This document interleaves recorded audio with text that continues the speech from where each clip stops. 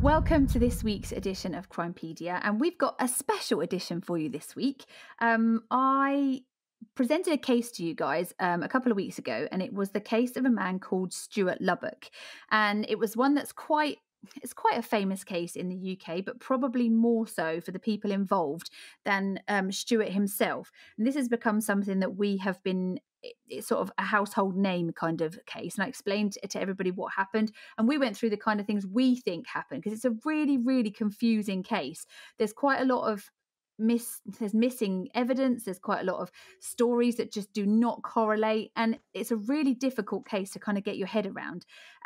In a nutshell, I'll remind you about what happened.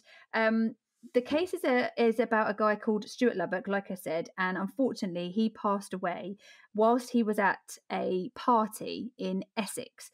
And to start with, when the police got there, it seemed like an accident. Stuart was found in the pool, and it seemed like an accident. But after going to the hospital and with his post-mortem, things started to not look like it was an accident at all. And Stuart was reported to have some really horrific internal injuries, which could have only been caused by somebody else. And we talked through what we thought could have happened and the missing evidence. And I started to talk to a really lovely lady called Sue. And Sue was married to Stuart a long time ago. She's not the mum of his kids. I know I've read a few things where it said that Stuart's daughters are with Sue, but actually they're not. And Sue has really kindly agreed to come and talk to us today. So joining us today is Sue. Hi, Sue. Hi. Hello. How are you both? So thank you very much for joining us for our episode. And it's really nice to catch up with you and go through some of the things we've talked about sort of between us. So you and Stuart were married. Yeah. Yep. And you were childhood sweethearts, weren't you? Because I saw in the documentary, I saw your wedding photos. Oh, I was so young. So young. We got married. I was only 19. Oh, wow. Really? Oh, wow. Yeah. Oh, so how did you two meet? How did you know each other? Oh, we met. He was working at the time in a like a Mr. Minute shoe repairs. Okay. And I just walked past and he just started talking to me. And that was the start of it, really. Oh, and because when you look back, it's like you can tell it was a long time ago, because you can tell by like the wedding trends, can't you? And your beautiful big dress and big hair. Massive. And it looked like it was a good wedding, though. Everyone looked like they was having a really good time. Yeah, it was. But yeah, that dress is massive. I've still got the dress. Have you? Oh, wow. Yeah. It's huge, isn't it? Yeah, it's a huge dress. If you haven't seen the documentary, Sue's dress is huge. It's beautiful. It's a massive big wedding dress. It's really nice. And the wedding looked like it'd be fun. Don't wedding trends, or wedding dresses and wedding trends, it's kind of circular, right? So what might be old today will one day become something else in style. So hold on to that. 30 years. I'll wear it again 30 years time. Oh, I did like the wedding. I love weddings. I did love the wedding video. It was quite cute, and you took part in the documentary as well. So we got to see you in the documentary, and that must have been a bit weird. Yeah, very. Yeah, yeah, because I've never spoken out or done anything before the documentary. So that was the first time I'd done something like that. Oh, and it's quite hard. Obviously, it's a devastating, hard topic to talk about as well. Mm-hmm. Yeah, it's not very nice. So, you and Stuart weren't together when he passed away. No. So, how did you find out what had happened? The lady that was with me in the documentary at the beginning, she was our bridesmaid, so she's a long-time friend. Oh. And it was her that actually called me. I was 7 months pregnant with my daughter. Oh, and no. called me up one morning and she just said to me, "Sue, it's Stuart." I didn't know anything that anyone had passed away at Barrymore's house. I didn't know anything at all. I'm thinking, what? She's like, Michael Barrymore. You know what I mean? I'm like, yeah. And she's like, you don't? I'm like, no, what's going on? Yeah. She's like, it's Stuart, like, he's died. And I'm like, what? My Stuart, like Stuart Lubbock? She's like, yeah. I'm like, what? So then I just like rushed down and put the telly on and I just couldn't believe it. It's just crazy. No, that must have been weird. Really weird. I don't know, it just goes through your head like, why was he at Barrymore's house and has he end up past, like, what happened? And then as time went on, you hear about a gay orgy and I'm like, there's no way it's a blooming gay orgy and a sex orgy. Oh, it's just like crazy, all the things you heard. Just none of it made sense, really. And that's the thing, isn't it? Obviously, with the newspapers and everything, they kind of sensationalize everything, and you can tell, like the different headlines and stuff. They try and make it sound so much more sinister, and so a lot of people that know Stuart that have come forward in the papers have said there was no way that he was there for that reason. There was no way that he was gay. No, not at all. And obviously, he didn't know Michael Barrymore or anybody else at that party either, because he just met them that night, didn't he? Yeah, he didn't know anything. I think he'd seen, like, because, Stuart's always lived in Harlow, so you get to know people through, work, school, things like that. So a lot of faces you recognise. So he most probably recognised a couple of them, but not as a friend and somebody that he really knew, like outside sort of thing. So so what kind of guy was Stuart? I mean, he looks because obviously we don't know him, but when you look at the pictures of him and you obviously at your wedding and the video of that, because that's the only sort of videos we've seen of him, he looks like a really kind of happy-go-lucky, kind of a little bit crazy, a bit fun. Yeah, that was just him. Like, as you see him in the wedding video, like smiling and joking, and that was just generally him all the time. He wasn't a bad person at all. Like, he wouldn't maliciously go out. He'd always help people.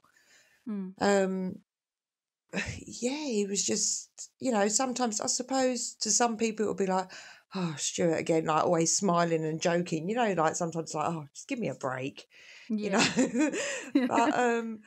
he wasn't, he loved his car, he loved his family, football, and just worked hard, and that was it. Yeah.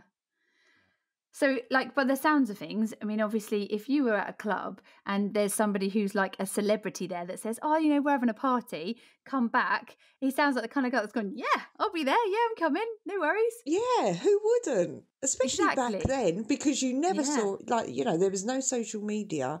So you didn't know anything about these people, really, only what you read in the paper. So, yeah, especially back then, who wouldn't?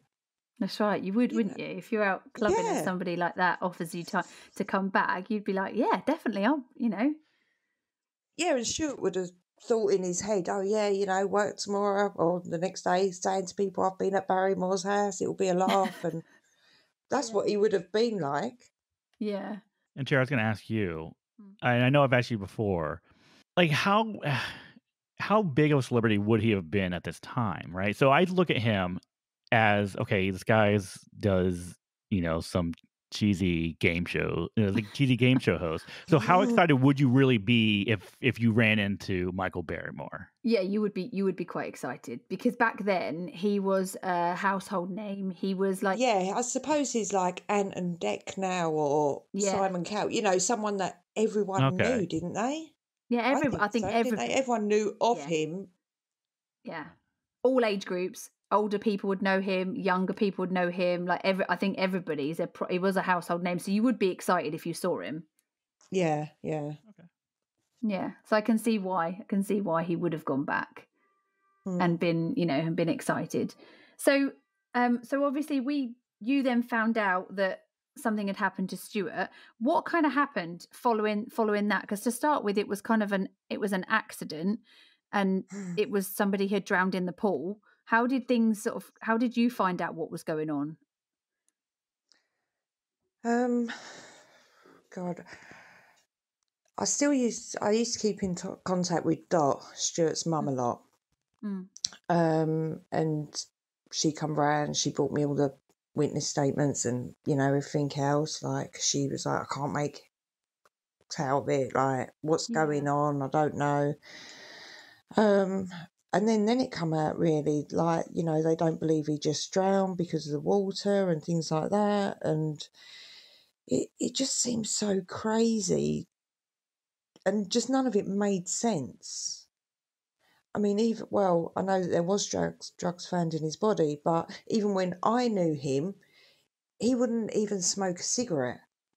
Mm. He was just so anti-drugs and everything. So in my head, I was thinking, none of this is true. I know, like, that things change and things like that, and he apparently was taking drugs, but I didn't know him that way.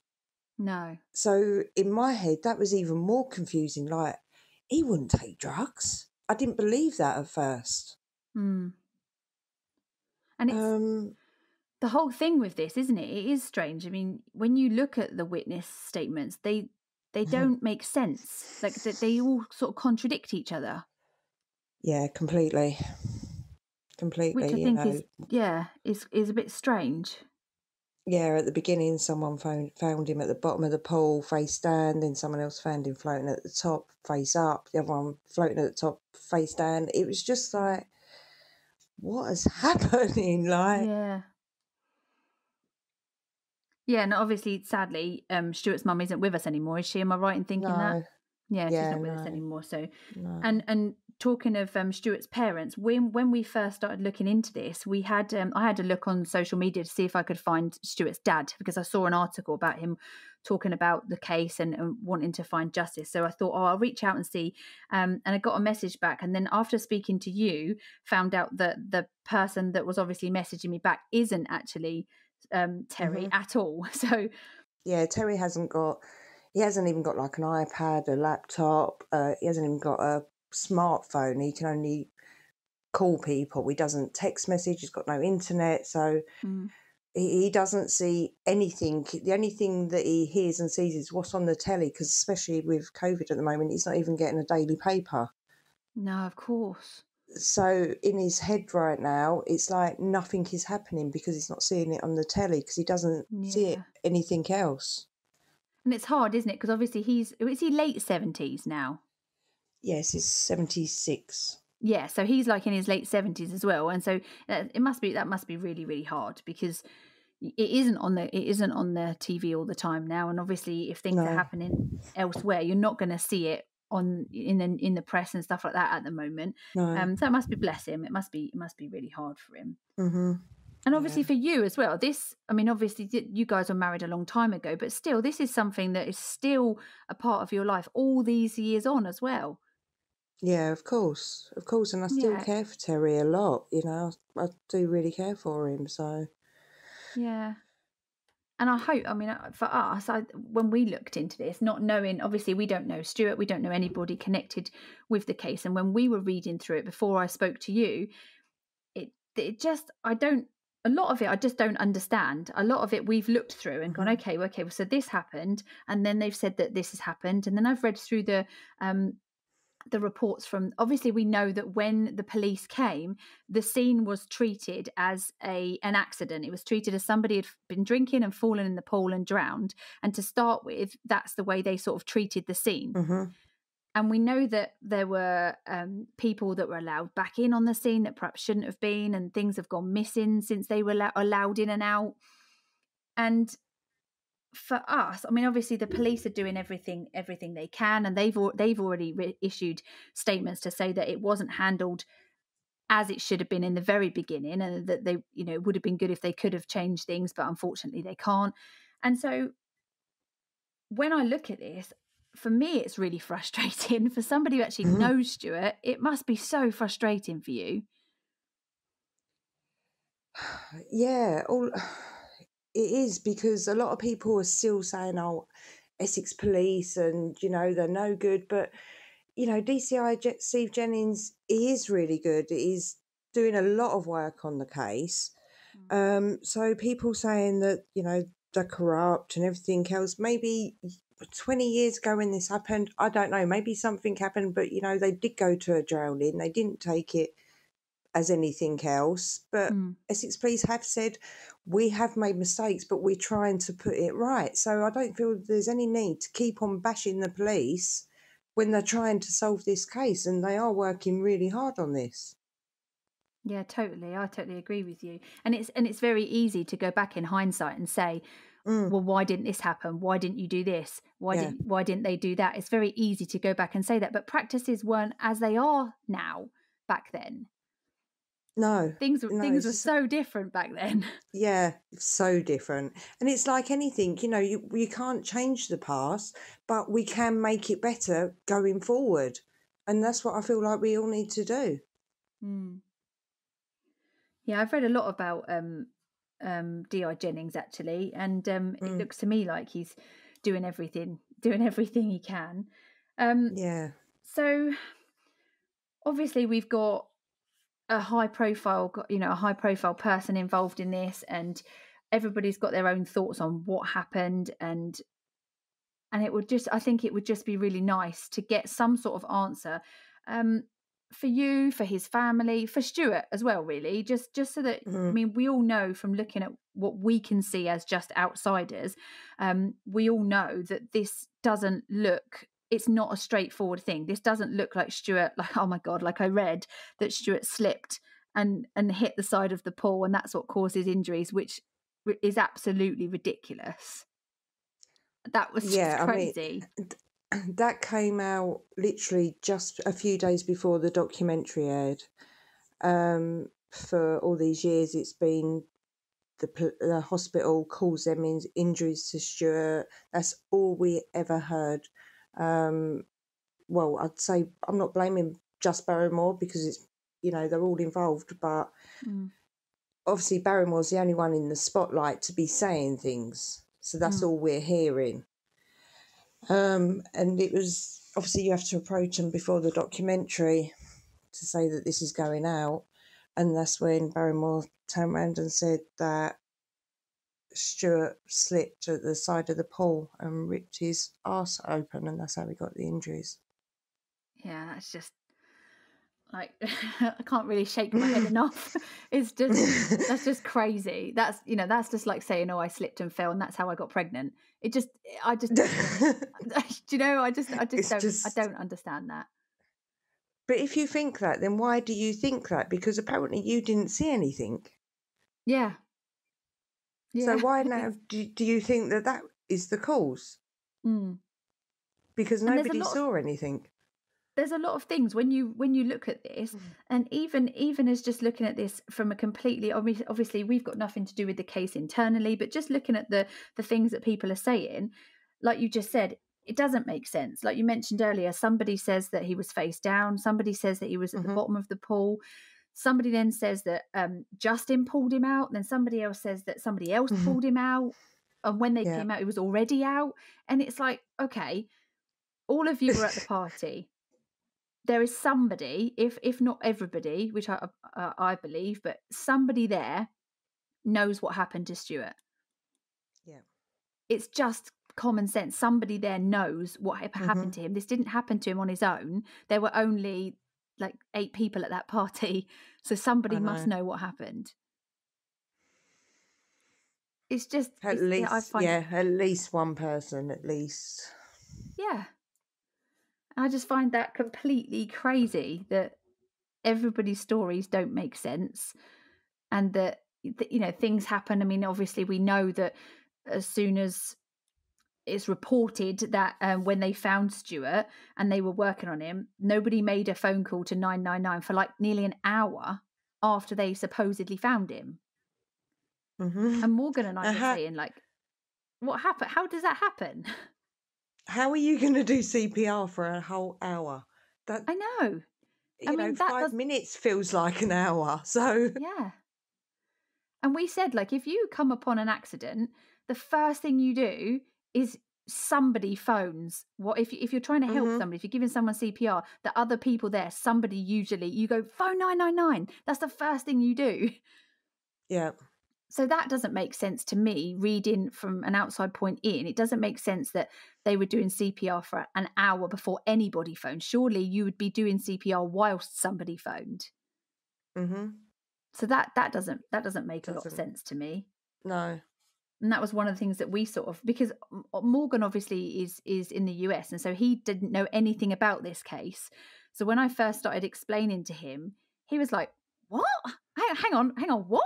How Yeah, does that pretty make much. sense? Yeah. It doesn't make sense No. at all. And of course you don't know anything about Michael Barrymore. You don't know anything about his career or anything about this, anything surrounding anything of this. So it was interesting from my point of view to see what you thought when I just explained to you what happened. I think one of the things I told you, and I think this probably started out my whole like what was, who's going swimming in England at that time of year? Are you insane? I mean, this isn't Miami we're talking about. You know, the In weather could not March have been as that well. great. Oh yeah. Well, the pool hadn't been used that year. The pool So it wasn't even heated at that time. No. It hadn't God, been it must have been used. freezing. So they had been in the jacuzzi. Which makes sense. Okay. Which they was in the jacuzzi, but then no one. Actually, I think it was Kylie that mentioned she saw Stuart in the pool throwing the cap, and she's the only person that apparently saw Stuart in the pool, but no one else did. See, that's just mad, isn't it? It just doesn't make sense. It seems like there's one person that saw Stuart doing one specific thing and no one else saw, right? It's like you go through each and every one of them and they were like, okay, I saw him doing this, but no one else saw. Next person says, well, I saw him doing this. No one else saw. But no one else. How does that happen? I don't know. Because even if you see the house, well, it's a bungalow, so it's all on one level. And all the glass doors and windows, you can see the garden. So it's not like a big mansion that people were saying about originally. It's just on one floor, and it's like a L-shaped sort of thing. Yeah, so you can see, most can't windows you, all the way around? you can see. Yeah. Yeah, because I showed you the picture of the house, the aerial view of the house, and you had a look, and you're like, well, hang on a minute, it's not a massive pool, it's not huge. And I was like, no, not a big pool, it's not a big house. Yeah, no. So you can see. So if you're inside, and as long as you're like in one of the main rooms, and this is what I'm trying to figure out, you could just look out the window and see what people are doing outside. Yeah. But no one saw anything. But no one saw anything, which I just find that absolutely crazy. I do. And the fact that since then as well, no one has talked about it. So no one has come forward and said anything. There hasn't been anybody that's, I know we've had there was a couple that had sold stories to the paper and been paid for them. I read that some people have been paid to do stuff, but then there was reasons why other people haven't come forward that we've since found out. There's reasons why they haven't. I'm sure people can make their own mind up as to why. Yeah, strange. Yeah. But I think, out of the 8 people, say 5 of them know. Now, this is 20 years on. Are you telling me them 5 people have kept silent about this big secret for so long? They must have told somebody's told some. Yeah. Of course they have. It's one of those things. I mean, people have a few drinks, they get a bit more relaxed. I mean, also in a partnership, if you're married to somebody and you've got that trust and that kind of thing, I'm sure somebody would have mentioned it to a partner or to a close family relative. Yeah. Somebody's got to have mentioned this to someone. Definitely. Yeah. And I think I must say, I think that you've been really good with all of this. I think that you're very composed with it all, and you must have read so much crap in the papers that makes you so angry, and you haven't lashed out, you haven't been blaming people for things, you just want to know what happened, you just want the truth. Yeah, 100%. I mean, you know, I've seen on the front page of a paper years ago saying that I said, "What's Barrymore doing with my hubby?" Oh my God. And I'm thinking, what? I've never even spoke to this paper. I didn't speak to any papers then. And I'm like, how, where's this come from? That's awful. Yeah, that's really bad. I like it because they normally put in there a source close to the victim. And it's like, well, you know that's just blatantly made up. Yeah. There's no source whatsoever. You've just made that up. But I think you have been brilliant, I think, with all of this. And there's a Twitter page that's a Justice for Stuart Twitter page that keeps lots of things up to date. And there's lots of things that you guys share on there. And that's the only official Twitter page, isn't it, for the Justice for Stuart? Yeah, there's nothing else. There's nothing else that's official out there. No. No, And that's good. Terry So, doesn't. yeah. People can keep up to date with the case on that one. And and I think that you've done a brilliant job in sort of keeping this in people's minds, but I've never ever read anything or seen anything or heard you say anything about this is so and so's fault or this is all down to somebody else, or nothing bad, I think. And I think you've done really well, because I think if it was my family, I would probably not be as composed and react as well as you've done. It's not an easy subject, and it can't be easy for you, especially when this is quite a high profile case and people do like to get involved and have their two penneth worth in what's going on. And Yeah, no, thank you. It is really hard because a lot of times I do want to lash out, or, you know, I'll call my friend and say, this person said blah, blah, blah. We'll just talk about it and then that's it. It's done. It's over with. But I'm not going to go and say, oh, you know, it was Kenny that done it, or Merritt that done it, or Barrymore. Like, I don't know who done it. But we need to find out, you know, and people are saying, oh, Terry should leave it alone now and forget about it and things like that. Like, seriously, if that was your son, your dad, your brother, you know, somebody that you was close to, would you not want to know? And would you not want justice? You know, how did this person die? I mean, I think that's the thing that interests me so much in this case, is that I look at it and think, well, this doesn't make sense. Nobody's come forward and held their hand up and said, look, this was a horrible accident, because quite obviously it wasn't. So somebody is holding back something because they know that this is wrong. They know that the injuries that Stuart got weren't, one, they weren't self-inflicted, two, they weren't an accident. So they know that they're going to be in trouble for what they've done. And I look at this and just think, you shouldn't be allowed to get away with that. And Stuart did nothing to deserve what happened to him. I don't know him, but I don't think anybody deserves those kind of injuries. No. And I feel that this is really, I really feel for him. I really feel for his family.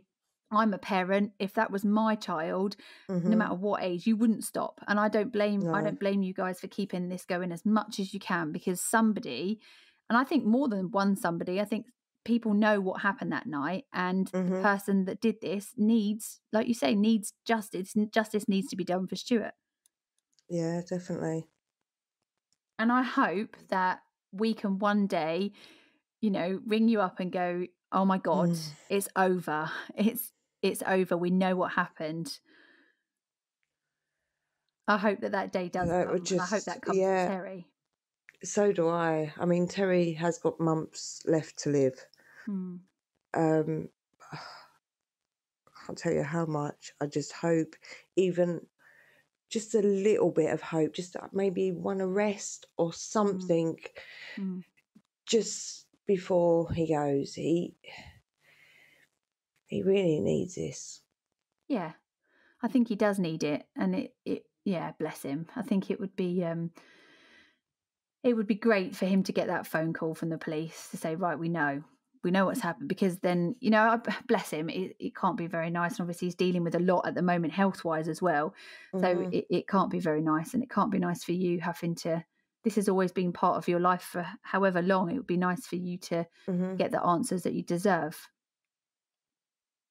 And for also Kevin as well, Stuart's brother. Even though Kevin's older Oh, than yeah. Stuart, Yeah. Stuart was always like the older brother and looking after Kevin. Oh, Kevin's not well either. bless him. So I think he really needs it as well. Yeah. It's hard. They just need Yeah, it's really to hard. know. I Yeah, it's mean, hard me, not to know. if it was one of my children, I don't know what, I'd be going mad. Yeah, I really I would. agree with you. Yeah, I agree with you. I mean, we read through it and we've got pages and pages and pages that we were reading through, and we were just like, I don't understand. This just doesn't make sense. And when I was reading through the postmortems, and I was reading the first postmortem and then the second postmortem and then the third postmortem, and it was like, wow, okay, hang on. This doesn't make sense either. And eventually they kind of got to the conclusion between the three of them that it didn't add up to a drowning in the end. And so even the pathologists have now, they're in agreement that this is not an accidental death and there's more to it than that. So we're keeping everything crossed, and we will keep. I would love to keep in touch with you and keep checking in and seeing how you are and seeing how things are going. And I hope with everything that one day we'll get an answer and one day we'll be able to have a drink and celebrate the case being over. Oh, that'd be so nice, wouldn't it? So It would. nice. It would be really nice. Oh, God. Well, thank you so much for talking to us today. It's been really lovely, as always, to talk to you. Yeah, And you. yeah, if you would like to follow the case, Stuart's case, if you would like to follow on the social media, there is a page on Twitter, Justice for Stuart page, so you can go and check in on there and see what's going on in the case. If this has been one, we've had a lot of messages about it saying it doesn't make sense, so you can actually do it from there, and you can check and see what Sue and the gang are up to and how the case is proceeding. I'm sure we'll see bits and bobs in the newspaper, but I think I'll just I'll ignore those, I think. Yeah. Because they're probably not right. Yeah, you're just not sure, are you? Don't know what's going to come out next sometimes. Yeah, that's right. Yeah. So thank you. Thank you. Thank you, both of you. No problem. No problem.